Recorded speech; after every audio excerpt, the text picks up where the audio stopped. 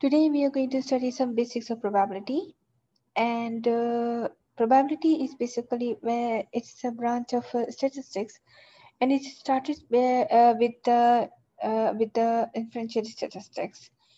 So in inferential statistics, we want to generalize the sample data to the entire population. So for generalizing data to the entire population, there are some rules which we have to learn. So probability is the base of which makes of those rules. So basically, the classical definition of probability is that it is a branch of statistics which measures the uncertainty, or we can say the measurement chances is called the probability. So we can ask, how do we usually measure chances in real life? Like chances of heavy rain tomorrow, or chances of temperature falling down in winter less than -3 degrees centigrade. So the chances are made when we have the large sample size and we have observed the things multiple times repeatedly. For example, I want to observe the chances of death among children in developing areas. And we know, for example, we have the data, like one other scenario we can discuss here, that in Pakistan, 480,000 children die every year before reaching their fifth birthday. And it is estimated that it is about 86 deaths per thousand live birth. So how would have they calculated this rate? So they must have observed all the children, and among them they have observed the 423,000. So we know that in 2000, this is the data of the 2012. So in 2012, children population under the age of 5 years were approximately 486,070. This is the total population, and the deaths among those children deaths were observed among 423,000.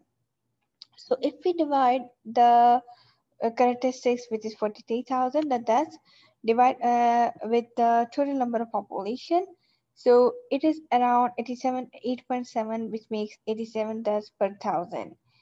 So now we can see that in Pakistan, the chances of any child to be die uh, under fifth year of his age, so it is 8.7%. Another question may arise that if it is the same thing like proportion, that what we did, we took the characteristics divided by the total number of the population size or sample size, and then we multiply it by 100. So what is the difference between the probability and the proportion, and if any figure, any related statistics uh, uh, in the vital statistics. So the next slide will tell you that basically the proportion and probability. In real life, some people interchange the concept, but basically proportion is basically a relative size of the portion of the population with a certain characteristics. While I mean we have calculated the proportion, that's enough. There is full stop after that. Okay, the proportion is that one. But probability is basically it is measurement of chances, and chances is measured for future. So there is one conceptual difference. Although the calculation is almost same, but there is a difference of the concept, that proportion is the about, you may say it's about the present, and probability is about the future, that we are talking about the future. Chances are being talked about the future. Proportion is statistics. For example, if someone is saying that the chances of deaths due to corona is say 87% among adults with complication. So here we go. We can say, okay, 87%, that's it, full stop. Okay, fine.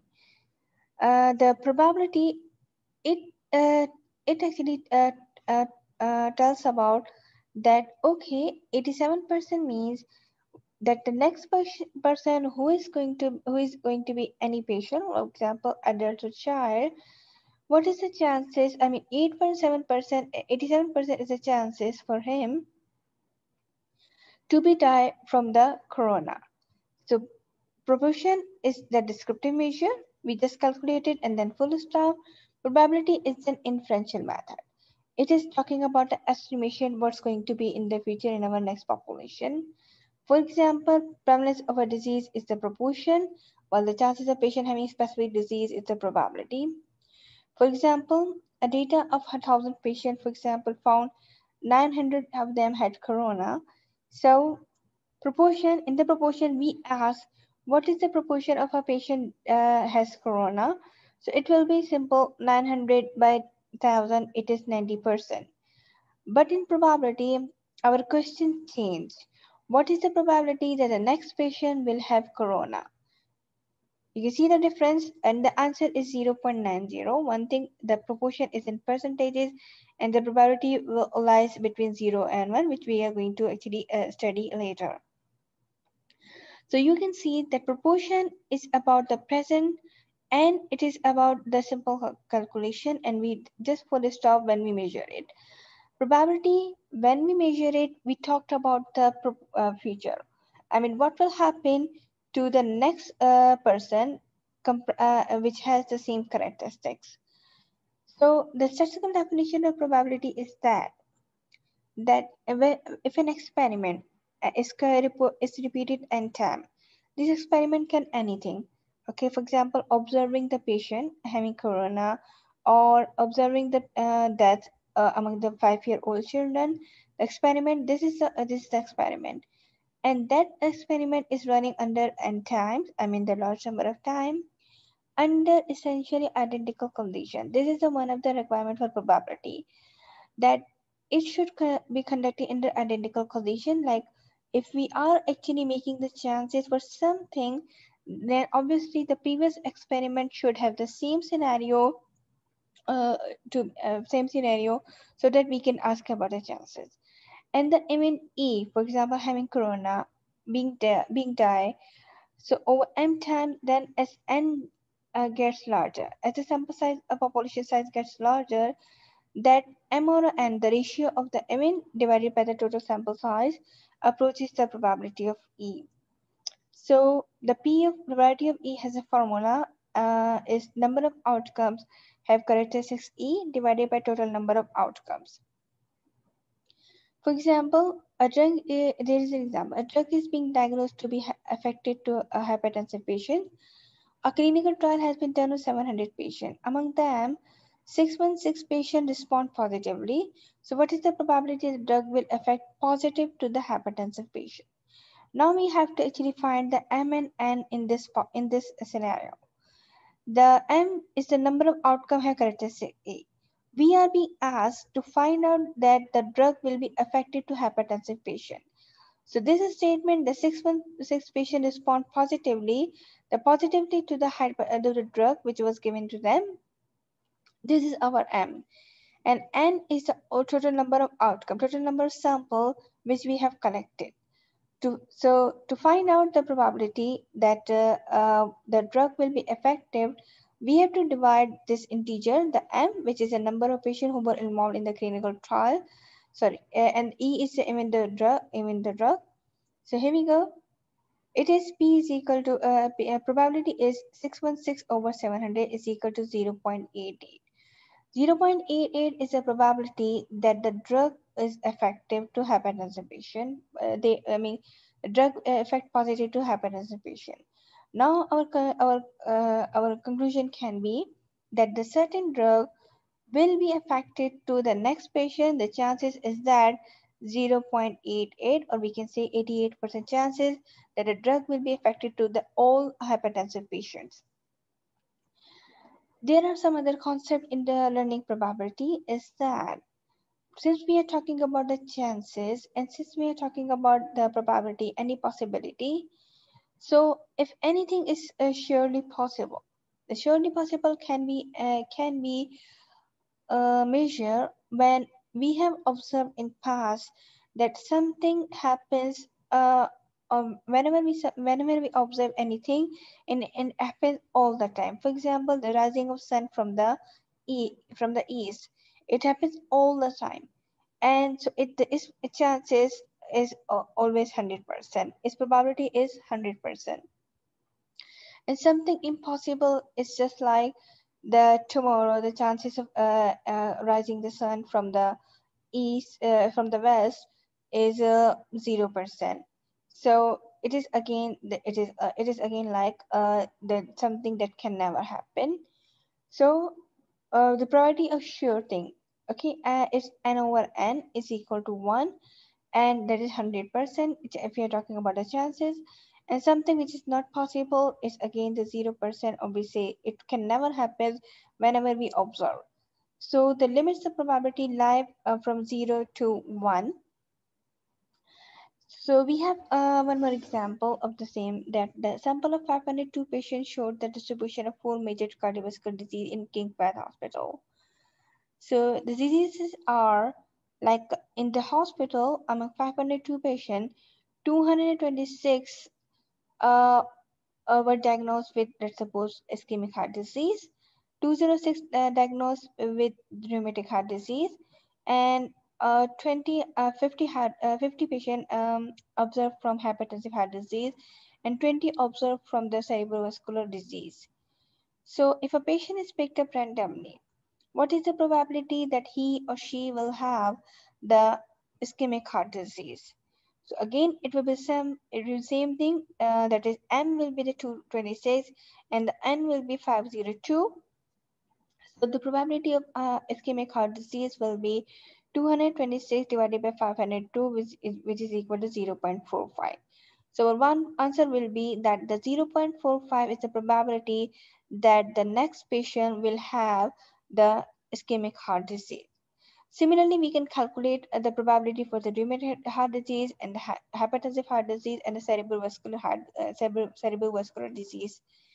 And these will be nothing but 206 divided by 502 for the rheumatic heart disease, 50 divided by 502 for the hypertensive heart disease, and 20 divided by 502 is the cerebrovascular heart disease, and the probability are 0.41 for the RST, 0.10 for the HST, 0.04 for the CVD. Now, if in an experiment, if we can say there are only four possible outcomes, there are no other outcome in, let's suppose we are fixed with these four outcomes. So the question may say that what is will be the sum of all the probability? What can be the sum of all the probability in a given? For example, if I'm talking about like corona, that 0.90 was the probability of a person is having COVID. So 0.10 will be the probability that a person will not have the COVID. So 0.9 plus 0.1 is equal to 1.0. Similarly, we can also find out if we have more than one outcome, then we can all simply sum out all these probability, that is 0.45, 0.41, 0.10, and 0.04. So you can find out that the sum of all these probability is equal to 1. These two examples leads us to basically talked about the assumption and probability. One assumption which we talked about when we were talking about the sure thing and the impossible thing. So probability always lie between 0 and 1. It can never be more than 1. It can never be less than 0. And the sum of all the probability is in an experiment will always be equal to 1. So there is another example. We talked about the hypertensive patient, that we found that 0.88 was the probability that a person is affected by the hypertensive drug positively. So we can it can be also asked that what is the probability that a person will not be affected by the hypertensive drug, means he got a negative effect on the of the drug. So there are two way. One thing is that we can find out that how many people did not affected by, did not get positive effect from the hypothesis, which are 700 minus 616. And when we divide this value from the total number of the sample, the answer is 0.12. And 0.8 and 0.12 is nothing but 1.0. Or we could also do it if we simply minus it 1 up to 0.8, because we knew the sum of all the outcome is equal to 1.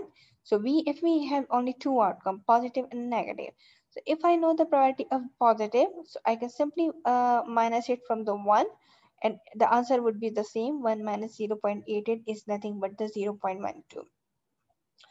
This approach to finding out the probability from one event to another event, especially if we have the two outcomes, we call them complementary of the event.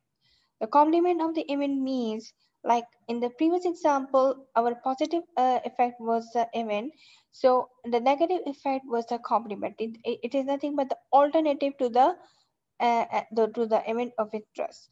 So, for example, if A is the event, if we drive in symbolic form, that if the A is the event, so A bar will be the non-event. A does not occur.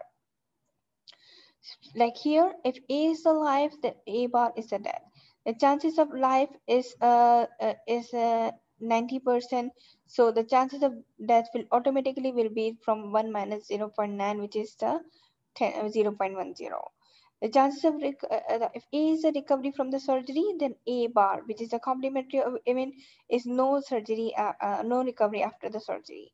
So again, if the A group again, if we have the multiple outcome, then one event, if any one of the event will be our any one of the outcome will be our event, and the rest of them will be our complement. For example, in the example of the blood group, if the A is my event of interest, okay, my outcome, so B, A, B, and O will be our complementary. All the other outcome will be our complementary, and the formula is here: P of A bar is equal to 1 minus P of A.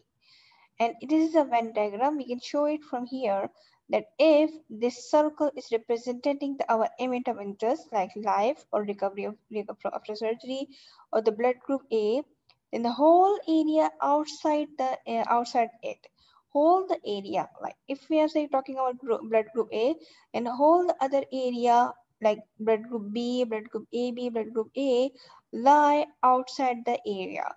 So this is the area of the complementary event, and this yellow one is the area of the event in which we are interested in our, let's suppose, example of the hypertensive drug.